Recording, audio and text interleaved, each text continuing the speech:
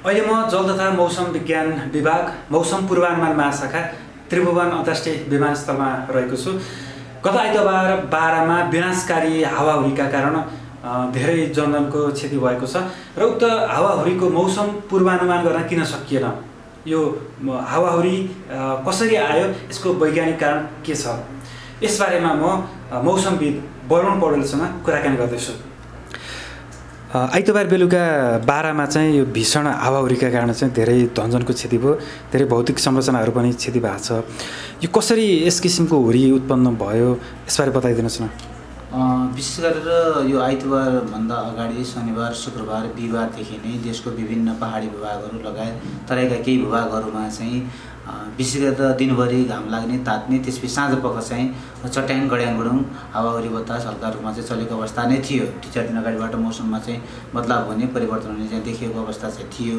त्यही मुताबिक हामीले पनि आइतबार बिहान चाहिँ देशको मध्य तथा पूर्वी क्षेत्रमा गड्याङगुडुङ सहित होइन मेघगर्जन सहितको चाहिँ हल्का वर्षा हुनेछ भनेर चाहिँ भनेका थियौँ। यसरी अहिलेको चैत वैशाख जेठ महिनामा चाहिँ विशेष गरेर पहाडी भूभागहरूमा र कहिलेकाहीँ तराईका क्षेत्रहरूमा पनि दिनभरि घाम लाग्ने, तात्ने र त्यसपछि छोटो समयको लागि बेलुकातिर चाहिँ हावाहुरी चट्याङहरू परेर चाहिँ हुन्थ्यो। तर अस्ति त्यो आइतबारको केसमा चाहिँ विशेष गरेर यो पोखराको आसपासमा विकसित भएको जुन एउटा क्लाउड बादल हो होइन, त्यो हावाको चाहिँ हो, त्यो बिस्तारै चाहिँ पश्चिम वायुको कारणले गर्दाखेरि पूर्वतिर सर्दै आयो र काठमाडौँ त्यस्तै चितवन हुँदै चाहिँ 12 सम्ममा जाँदाखेरि त्यो अलि ठुलो इन्हान्स भइसकेको अवस्था थियो र त्यो क्षेत्रमा चाहिँ अलिकति विनाशकारी रूप लियो। अब यसमा चाहिँ अब एउटा नियमित प्रक्रिया हुँदै पनि कहिलेकाहीँ त्यसको शक्ति सञ्चय चाहिँ बढी मात्रामा भयो। त्यसलाई निश्चय पनि बिहान 24 घण्टा अगाडि चाहिँ हामीले चाहिँ त्यो यस्तो हुन्छ भने अनुमान गर्न चाहिँ अत्यन्त कठिन अवस्था थियो र अहिलेको सिजनमा त्यो चाहिँ सानो सेलहरूलाई चाहिँ त्यसरी चाहिँ अनुमान गर्न गाह्रो पनि हुन्छ र त्यस्तो कुरा अनुमान गर्नको लागि चाहिँ नजिकबाट एकदम नियमित रूपमा अवलोकन गरेर कमसेकम 3 घण्टा 2 घण्टा 4 घण्टा अगाडि भए पनि हामीले चाहिँ त्यसलाई वार्निङहरू जारी गर्ने, इस्यु गर्ने, अलर्टहरू दिने यो खालको चाहिँ गर्न सक्ने हुन्थ्यो। अब त्यसको लागि पनि हाम्रो संयन्त्र प्रविधि रूपमा चाहिँ अलिकति हामी कमी नै छौँ, किन भन्दाखेरि त्यो एरियामा चाहिँ राडारहरू यस्तो मौसमी राडारहरू पनि थिएन होइन। त्यसको लागि स्पेसल चाहिँ फोरकास्ट दिने खालको चाहिँ मोडल प्रवृत्ति हाम्रो न्युमेरिकल वेदर प्रेडिक्सनमा चाहिँ कम्प्युटराइज मोडल त्यो सिस्टम पनि थिएन त्यो एरियाको लागि चाहिँ। त्यस्तो सानो एरियालाई क्याप्चर गर्नको लागि त्यसले गर्दाखेरि अलिकति ल्याकिङ चाहिँ भयो र अलिकति हुन त हुरी बतास रोक्ने कुरा त थिएन। यद्यपि त्यसबाट चाहिँ केही चाहिँ धनजनको क्षति अथवा मान्छेहरूलाई केही बस्ती चाहिँ इभ्याकुएट गर्न सक्ने केही चान्सेस हुन्थ्यो कि भन्ने चाहिँ हामीलाई पनि लाग्यो र अत्यन्त दुःखी पनि छौँ हामी यसको घटनाबाट र यसबाट चाहिँ केही लेसन लर्न चाहिँ हामीले गर्नुपर्ने हुन्छ भविष्यमा चाहिँ। अब यस्तो खालको भयो भनेदेखि कसरी गर्ने भनेर एउटा चाहिँ होल राज्यले नै संयन्त्र एउटा बनाएर होइन मौसम विभाग, यसमा चाहिँ जल तथा मौसम विज्ञान विभाग अन्तर्गतको मौसम पूर्वानुमान महाशाखा छ, यसले पनि आफूलाई चाहिँ अझै निखार ल्याउन चाहिँ जरुरी देखिन्छ। यो भारतको मौसम विभागले चाहिँ यसमा पूर्वानुमान गरेको थियो भन्ने कुरा पनि आइरहेको छ अहिले। सो हाम्रोमा चाहिँ के कमी भयो, यसबारे बताइदिनुहोस् न। यसमा भारतको मौसम पूर्वानुमानले त्यसले चाहिँ त्यसरी पूर्वानुमान गरेको अवस्था चाहिँ होइन। हिजो अस्ति जस्तो प्याटर्नले गर्थ्यो अहिले पनि त्यही हो, हामीले पनि त्यही हिसाबले गरे हो। उसले पनि एउटा चाहिँ बिहार राज्यमा कहीँ कतै चाहिँ थन्डरस्टर्महरू यस्तो चाहिँ र हावाहुरी यस्तो चाहिँ रेनहरू हुनसक्छ भनेर भने त्यो हामीले पनि पूर्वीका क्षेत्रमा मध्यका क्षेत्रमा चाहिँ यस्तो कुराहरू हुन्छ भनेर भनेका थियौँ। तर यति मात्रामा यो स्केलको हुरी बतास हुन्छ चाहिँ भनेको अवस्था चाहिँ होइन र उसले पनि इन्डियाले पनि 12 मा आएर त्यसरी चाहिँ पूर्वानुमान गरिदिएको अवस्था चाहिँ होइन। उसले पनि आफ्नो चाहिँ त्यो तराईसँग जोडिएका जिल्लाहरूमा चाहिँ उसले स्टेटिस्टिक्सको चाहिँ पूर्वानुमानहरू गर्ने क्रममा चाहिँ त्यो क्षेत्रमा चाहिँ कहीँ कतै हुन्छ भन्ने हिसाबले चाहिँ गरेको, त्यसको आसपासमा जोडिएको हुनाले अब 12 मा पनि त्यही फोरकास्टहरू मिल्थ्यो कि भन्ने कुराहरू त्यो फोरकास्ट चाहिँ कुनै त्यस्तो चाहिँ स्पेसल खालको चाहिँ इन्डियाको पनि थिएन। हामीले पनि हेऱ्यौँ उनीहरूको फोरकास्ट, त्यतिको फोरकास्ट चाहिँ हामीले पनि दिएको। यद्यपि हामीले यतिसम्मको स्केलको हुरी बतास हुन्छ भने चाहिँ त्यो चाहिँ दिनु नसकेको अवस्था चाहिँ हो। यो हुरी बतासको मात्रा अथवा यसको स्केल कति आयो भन्ने के अनुमान गरिएको छ? निश्चय पनि यसमा चाहिँ सरसर्ती हेर्दाखेरि अहिले चाहिँ हाम्रो प्रारम्भिक आकलनमा, किनभने त्यो एरियामा त्यहीँनिर स्टेसन थिएन हुरी बतास नाप्नको लागि होइन। हामी सडन त्यसको फेरि हेर्दाखेरि चाहिँ के अरे यो काठमाडौँको रेकर्ड बन्थ्यो, यतैबाट गएको हावा हो, त्यो मिसिँदै थपिँदै गएको अवस्था थियो। काठमाडौँमा चाहिँ भनौँ न 40 नट जति थियो भनेपछि विशेष गरेर यो 80 किलोमिटर पर आवरको गतिमा थियो, त्यहाँ पुग्ने बेलामा 90 भन्दा 90, 95, 100 किलोमिटर प्रति घण्टाको चाहिँ स्पिडमा चाहिँ त्यो थियो। तर एकदम छोटो समयको लागि थियो त्यो 12 मा चाहिँ भनौँ 3 देखि 5 मिनट भित्रमा चाहिँ त्यो सबै भुमरी परिकन हावाहुरीले उडाएर त्यसपछि त्यो चाहिँ त्यहाँबाट पास भइसकेको अवस्था चाहिँ त्यो हुरी त्यसपछि आधा घन्टा 1 घन्टापछि त्यहाँ मौसम चाहिँ सफा नै थियो। यद्यपि पानी पनि वर्षा पनि धेरै गराएको थिएन, जम्मा 8 मिलिमिटर मात्रै वर्षा भएको थियो सिमरामा त्यो दिनमा चाहिँ। त्यसले गर्दाखेरि छोटो समयमा एकदम छोटो ठाउँमा सानो एरियामा भएको हुनाले त्यसलाई चाहिँ के अरे यहाँ बसेर चाहिँ क्याप्चर गर्नलाई हामीले चाहिँ यो पूर्वानुमान गर्नलाई चाहिँ त्यो चाहिँ चुनौतीपूर्ण थियो। जस्तो हामीले भिडियोमा फोटोमा काठमाडौँमा बसेर हेर्दाखेरि पनि जस्तो विदेशतिर समुद्री किनारातिर हुने खालका आँधी तुफान जस्तो खालको चाहिँ देखिन्छ। यो किन यति धेरै शक्तिशाली हुन पुग्यो, यसको वैज्ञानिक कारण के छ? नर्मली अब यसमा चाहिँ कस्तो हुन्छ भन्दाखेरि कहिलेकाहीँ चाहिँ अब नर्मल एउटा चाहिँ बेलुका बक्क अलिकति त्यस्तो चट्याङको बादलहरू, यो हामी क्युलोनिमस क्लाउड भन्छौँ मौसमको हिसाबले चाहिँ, त्यस्ता बादलहरू हुरी बतासहरू साँझ बक्क गड्याङगडुङ हुने यो खालको चाहिँ क्रम चाहिँ अगाडि दिनदेखि नै भइरहेको थियो। अबको यो चैत वैशाख जेठ महिना भनेको त्यही सिजन नै हो। यो चाहिँ ऐपछि पनि हुनसक्छ, यो चाहिँ दिउँसोमा पनि कहिलेकाहीँ 81 हुरी बतास पनि आइदिन सक्छ। तर के छ त भन्दाखेरि त्यस्तो हुरी बतास एउटा चाहिँ सर्फेसमा मात्रै छ कि त्यसको असर चाहिँ वायुमण्डल उपल्लो वायुमण्डलसम्म पनि छ त्यसको प्रभाव। त्यसलाई चाहिँ इन्हान्स गर्ने, त्यसलाई चाहिँ अलिकति ठुलो बनाउने, त्यसलाई शक्तिशाली बनाउनलाई माथिल्लो उपल्लो वायुमण्डलको अवस्था चाहिँ के छ त्यसले पनि निर्धारण गर्छ। त्यो दिनमा चाहिँ अलिकति पूर्वी क्षेत्रमा भनौँ न नेपालको ओभरअलमा पनि त्यसमा पनि पूर्वी क्षेत्रमा चाहिँ अलिकति उपल्लो वायुमण्डलमा एउटा न्यूनचापीय प्रणाली चाहिँ मजबुत अवस्थामा थियो। त्यसले गर्दाखेरि अझ त्यहाँनिर 12 मा पुग्ने बेलामा हावा भन्यो त्यहाँ एकत्रित हुँदाखेरि त्यहाँको स्थानीय वायुसँग एकत्रित हुँदाखेरि त्यो चाहिँ अलिक चाहिँ त्यसले शक्तिशाली रूप लियो, अलिक ठुलो स्केलमा भयो। त्यसपछि त्यो चाहिँ केही समय पछाडि फेरि हराएर गयो। भन्दाखेरि यो खालको बेला बेलामा देखिने सिजनल एउटा चाहिँ फेनोमेना नि हो, नियमित प्रक्रिया नि हो।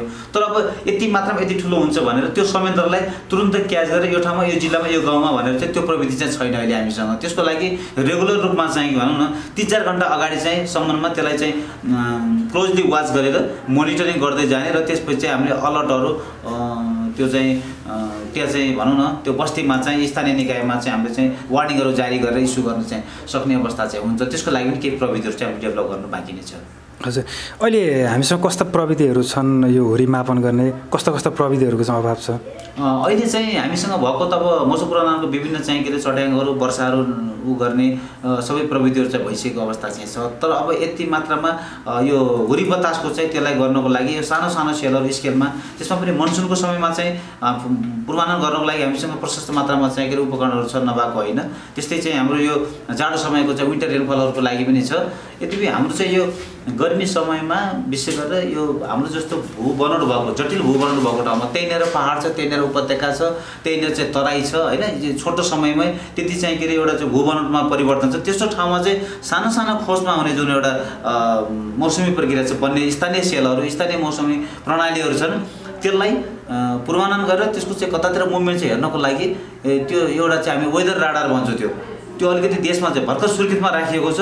कम्तीमा होल नेपाललाई कभर गर्ने खालको चाहिँ भनौँ न एउटा मध्यमा पनि त्यस्तै चाहिँ पूर्वी क्षेत्रमा पनि राखेर त्यो राडारबाट पनि रेगुलर अब्जर्भ गर्नुपर्ने हुन्छ। साथसाथै यो हामी कम्प्युटराइज मोडल सिस्टम भन्छौँ, न्युमेरिकल वेदर प्रेडिक्सन मोडल। यो अहिले हामी एउटा मात्र रन गरेको छ WRF मोडल। अब यसमा चाहिँ अरू 2-3वटा मोडल रन गरेर त्यसको चाहिँ एन्सेम्बल फोरकास्टहरू निकालेर चाहिँ सानो सानो ग्रिडमा हेर्न पाएको खण्डमा त्यसलाई पनि त्यस्ता खालका चाहिँ सानो सेलहरू स्थानीय चाहिँ जुन मौसमी प्रणालीहरू छन् छोटो समयमा चाहिँ डेभलप हुने, छोटो समयमा हराएर जाने र अलिकति केही शक्ति सञ्चय गर्ने खालको त्यस्ता चाहिँ मौसमी प्रणालीहरूलाई चाहिँ समयमै ट्र्याक गरेर चाहिँ अलिकति सूचनाहरू सम्प्रेषण गर्न सजिलो हुनेछ। तपाईँको अनुभवमा यसअगाडि यस किसिमका ठुला किसिमको हुरीहरू नेपालमा आएको छ कि छैन? नर्मली अब त्यस्तो विनाशकारी चाहिँ भएन। एकचोटि मलाई ठ्याक्कै याद त भयो 4-5 वर्ष अगाडि अलिकति यस्तै 3-4 बजेको समयमा चाहिँ गोर्खानेर कहाँबाट सुरु भएर भनौँ काठमाडौँ उपत्यका हुँदै धेरै चाहिँ रुखहरू ढाल्यो होइन, त्यसले चाहिँ बत्तीका पोलबिल गरेको थियो। तर यति ठुलो स्केलमा चाहिँ जङ्गलको क्षति चाहिँ भएको थिएन। अब यो सिजनल साइकल हो, यस्तो बेलामा चाहिँ हुने चाहिँ गर्छ चैत वैशाख जेठमा चाहिँ हुरी बतासहरू। तर अब ठ्याक्कै यति त्यही हुरी बतासको कारणले यतिका जङ्गलको क्षति भएको चाहिँ मेरो संस्मरणमा आएसम्म चाहिँ यो पहिलोचोटि जस्तो लाग्छ।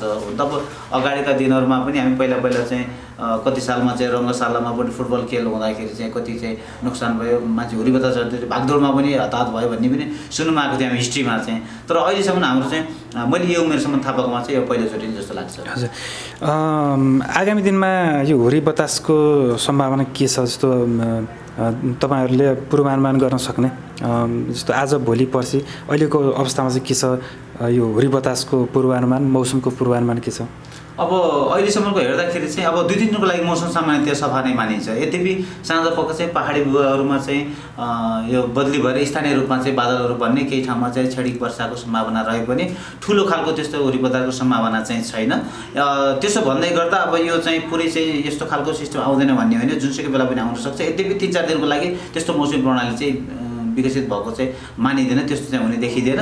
त्यसपछिका दिनहरूमा कुनै चाहिँ मौसममा फेरबदल आयो भने फेरि त्यसलाई चाहिँ समयमा पूर्वानुमान गर्ने, हाम्रो चाहिँ बुलेटिनहरू जारी गर्ने, सूचनाहरू गर्ने, सम्प्रेषण गर्ने कुराहरू त छ नै छ। हाम्रो चाहिँ के अरे सीमित स्रोत साधनलाई जति चाहिँ हामी त्यसलाई पनि भरपुर रूपमा चाहिँ के अरे परिचालन गरेर चाहिँ त्यसलाई चाहिँ कसरी हुन्छ चाहिँ यस्ता सूचनाहरूलाई सम्प्रेषण गर्ने भन्नेमा हामी गइराखेको अवस्था चाहिँ छ। हजुर, जस्तो मौसम पूर्वानुमान महाशाखासँग चाहिँ जस्तो अहिलेको पछिल्लो टेक्नोलोजीहरू कस्ता कस्ता छन्, यो मौसम पूर्वानुमान गर्ने प्रविधिहरू कस्तो छ अनि कस्ता प्रविधिहरू चाहिँ आवश्यकता छ यसबारे बताइदिनुहोस्। विशेष गरेर अहिले हामीसँग भएको चाहिँ अब यो पुरानो परम्परा भन्छौँ हामी, यो सिनेप्टिक चार्ट एनालिसिस, वेदर चार्टहरू पनि एनालिसिस गर्छौँ, हामी चाहिँ विश्लेषण गर्ने गर्छौँ।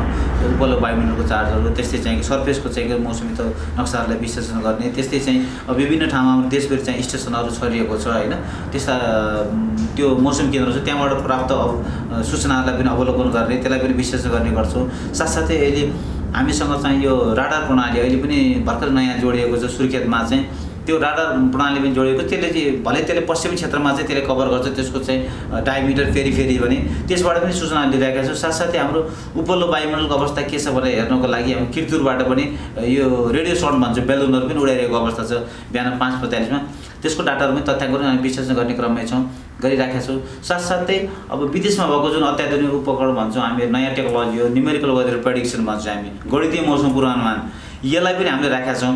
यो चाहिँ WRF मोडल भन्छौँ हामी, यो पनि हामीले चाहिँ रन गरेर हेरिरहेको अवस्था छ। तर यो यति मात्रै भयो सफिसियन्ट छैन।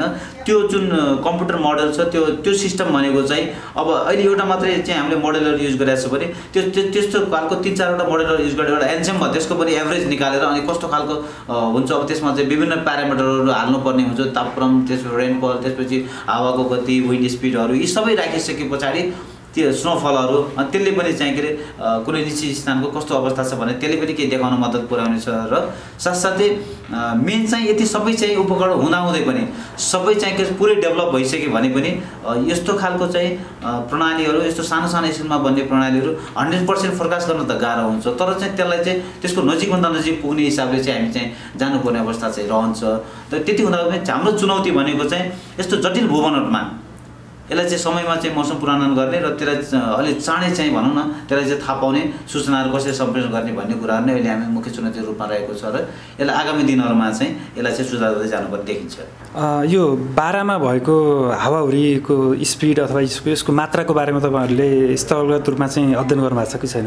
अहिले चाहिँ हामी स्थलगत रूपमा त्यहाँ चाहिँ गएको छैनौँ, अब हामी जाने उसमा छौँ, तर हामी अहिले टेक्निकली यही काम गरिरहेको अवस्था हो र त्यहाँको चाहिँ संरचनाहरूलाई हेर्ने, त्यो क्लाउडहरू विशेष गर्ने कुराहरू यही चाहिँ मौसम पूर्वानुमान शाखाबाट यहाँ भइरहेको अवस्था छ। प्राविधिकहरू सबै लाग्नु भएको छ, हामी लागिरहेका छौँ र त्यसमा चाहिँ त्यो दिनमा चाहिँ त्यो शक्तिशाली हुनुमा कस्तो खालको बादल थियो, के थियो भन्ने कुराहरू एउटा प्रारम्भिक चाहिँ विश्लेषण गरेका छौँ हामी।